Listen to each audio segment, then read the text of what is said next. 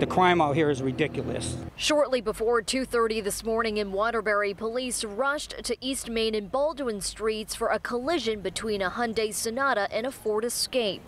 Police sharing this surveillance footage of the crash. They say the Hyundai was supposed to stop at a red light, but instead you can see they rammed right into the Ford Escape. The car almost hit me, and then it kept going, and it hit the fire extinguisher, and then that's when it flipped over. Inside the Hyundai were 4 teens, all 14 or 15 years old. One of them died at the hospital from her injuries. Police say the Hyundai was stolen from the Brookdale Avenue area earlier in the morning. We did notice in the car there was a screwdriver in the car, and there was some sort of cord that was hanging from the dashboard steering column area. Residents who live near the crash scene are now fed up.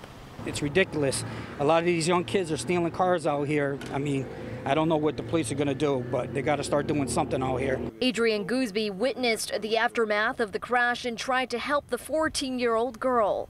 She was alive. She said, "Help me, help me." She had something stuck in her, whistling, near her stomach. 2 of the 4 teens, police say, were affiliated with the gang. Waterbury Public School Superintendent Dr. Verna Ruffin issuing a statement saying in part, "We mourn the death of our student and extend our deepest condolences to the family.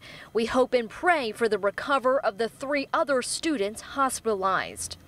Police say the teens who survived are expected to be okay, as well as the people in the other vehicle. But they want to use this tragic incident as a reminder for all parents.